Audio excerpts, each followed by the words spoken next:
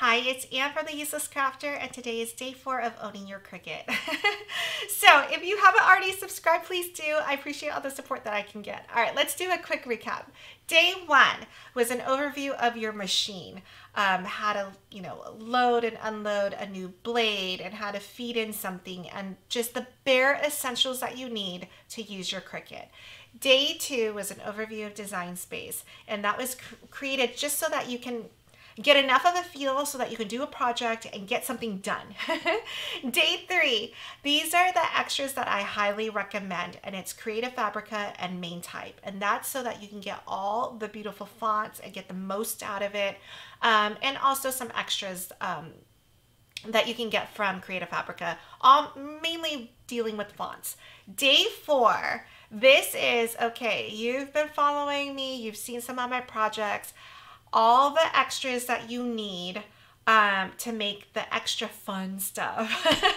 So first thing is, most of my items are all on Amazon because it's so easy to get. So what you want to do is, the link is below, but it's super easy. It's amazon.com/shop/theuselesscrafter. And that will get you to here. Once you're on here, I have some pinned categories. If you want to get into sublimation, go into sublimation. That is like way extra, that I love, that you need, but you might not need it at this very moment if you're just starting. But some of you guys have been around for a long time. If this is the time for sublimation, you know that I love it. I always sprinkle it in regularly with my other projects. All right, the ones that you really want to look for are these two. Crafting products is the main one. Obviously, you can see it has 38 items, but if you want to personalize party stuff, gift bags, you want to go in here. Let's scroll through here and look at the crafting products, and I'm going to give you the lowdown. So we've got the tools that I said that I do think are the bare essentials, which is your weeder tool, your scraper and spatula, and your brayer. Those things you really need. The other thing that's not on here, actually it is on here, is your Barely Art glue. If you're going to be a paper crafter like me, you're going to need Barely Art glue. I'm going to actually talk about the 3 different types of glue that you need. Barely Art glue for all your paper crafting. Beacon glue for when you're using those domes that you see in my projects. And you need a hot glue gun. There are times when those two aren't going to work and you need your hot glue gun. All right, let's talk about all these other things on here that you need. Glue dots. Glue dots are great. Sometimes, you just need some adhesive. Teflon sheet. This is if you're going to get your heat press, any kind of heat press, the big one or your standalone heat press from Cricut or Craft Express. I prefer using the Teflon sheet. So for instance, when you're ironing just your regular clothes, just think about how black is or red, those colors, and you can see your iron marks. The Teflon will cover your whole project so you don't have those issues. And it also protects the actual iron-on vinyl, your HTV, your heat transfer vinyl. It can't touch direct heat, so you need something to cover it. So I highly recommend the Teflon sheet. It really does protect the surface of your blank. I love ground up creations for my glitter card stock. I will say, when I first started, I spent so much money and I kept seeing cheap deals and I would get it. And then after, doing a couple, it took a while. I was totally into buying cheap paper. But now I've totally changed. Now I like my basil paper, and I like ground up creations, and I will use Cricut paper. The Marvi Uchida crimper, that is for your potato chip bags. When you personalize them, this is the finishing touch. All right, I only use the blue blades. These blades are amazing. 30 of them for $9. You can't beat that. I only get the blue ones. When a project starts to cut wonky, I'm switching out the blade, and I get great cuts. I do really intricate things, really detailed stuff, fragile, all of that. And it all is possible with these off-brand blades. If you like all my lights on my projects, cake toppers and all that fun stuff, these are the lights I use. I actually, I go back and forth. I used to only like the white, then I like the colored. I feel like the colored lights is not as glaring and harsh. So, but I have both because sometimes you do want just a white light. So anyway, these are the two lights. This hot knife, oh my gosh, it's one of my new crafts. It goes with these little baubles. This thing will heat up this whole metal rod, and so you can poke a hole in your bauble and you can have a stick going through it so that you can use both like a full bauble piece for party decor. So love it. Wobbles. Wobbles are great to give you movement. So let's think of like a layered bow. Then maybe the top part of your bow is on the wobble, or even your whole bow is on a wobble. Then it moves a little bit. So it's great for, I don't know, all your crafting projects, your cake toppers, your off the mat characters, all of that. So wobbles come in two sizes. These are the two that I use. The Artistry mat. You may wonder what's different about this mat versus a mat that you can get from Cricut, for example.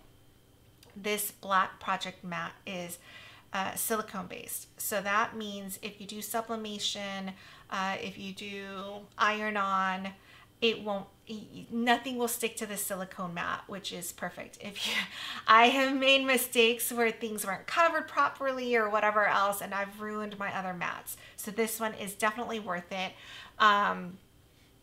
I have this heat press, Excel blades. Okay, when you need an X-Acto knife, basically, I mean, that word X-Acto, I know it's a brand. It's kind of like Kleenex tissue, right? But when you need a blade, I highly recommend XL blades. So I do my off the mat characters. I cut foam with it. It's super sharp, and it makes, someone else will spend 40 minutes cutting foam. I will do it in like 2 minutes. I swear this is the knife. Straws. Straws are great for cake toppers, straw toppers. This helps you for your placement on your HTV. There's my Barely Art glue. If you actually buy straight from their website, you can always go to my profile link just from any of my social media accounts, and you can go directly to Barely Art, use my link and my code and get a discount. It is cheaper directly through them. You need a heat tool. This is great for heating paper. For what else do I use it for? I'm trying to think. Embossing, like when you turn your glitter into, like, it melts it and it becomes like a metallic. This is to roll papers and also to quill. It's so cheap that I, get the whole set in case I want to do quilling. Neato. Neato is the paper that I use for all my printing stuff. So for stickers, labels, it is worth it. You can go directly on their site as well and use my link through the profile link. And I do have a discount code. It's FANS25, and that gives you 25% off. So these are fun blanks for keychains. This is my hot glue gun. These things, just crafting essentials. This holds all my beads, all my sequins, all that fun stuff. I have this kit, but I'm a big scaredy cat when it comes to epoxy. So it's here if you want to use it. I don't do any projects with it. The Avery sheet protectors, that's my acetate. That's my go-to acetate. It's so cheap. You can try this. I don't think it's one of those things where you really notice whether it's real acetate paper or the cheapy sheet protectors. I don't think anyone knows. This is the Quick Stick Memory Keepers. I love it. It helps you pick up little small details. I love these little acrylic sheets. All three of these go together. The Xyron Station. The Xyron Station is great for putting a sticker, turning any crafting project into a sticker. It puts the whole adhesive on the back side. I do have my Xyron. All right, that takes you through this. Let's see. The only other two things that I really use all the time that's not on here is I use Tech Wrap Vinyl. You're gonna love it. It's bubble free. It's the easiest to apply. It's got great colors. It's got temperature changing vinyl, so it starts out white, and then when you put ice cubes in there, the white turns into blue or red or whatever. They also have like specific bubble free vinyl, adhesive vinyl that you can put on your tumblers, on I don't know, what else do I put their vinyl on ornaments like this one that has the year on there. Any kind of, any adhesive vinyl, tech wrap. And then the other one is heat transfer vinyl, like your iron-on vinyl, HTV. I use poly tape, and you can get all those links through my profile link. All right, I think I took you through everything, but let's go back and I can go into the personalized party favors and go over what we have in here. These are the ornament balls. I use them a ton. Needle labels. These are all my fun blanks that I have used in the past. I've ordered it. These are it's a polyester finish, so you can use both sublimation and just heat transfer vinyl. They are the cutest gifts. These little pouches. These are the tumblers that I've used. Yep, that's to, let's go back. And then Cricut related projects. These are the, oh, they're all on my other one as well. Just a few things that are not on here. Yeah, I think you're good. Actually, I'm going to remove this because everything on here is already there. All right, there we go. That's day 4. Day 5, we're going to actually do a project, which takes you right into all my other videos. So if you like what you see, if you like my style, the only workshops I have scheduled for 2023 is in February. It's called XOXO Craft Girls. The link is below in the description. I am doing both in person in Texas. So if you're in that area, or if you just want to make it a fun Galentine's Day weekend, it's Girls Weekend.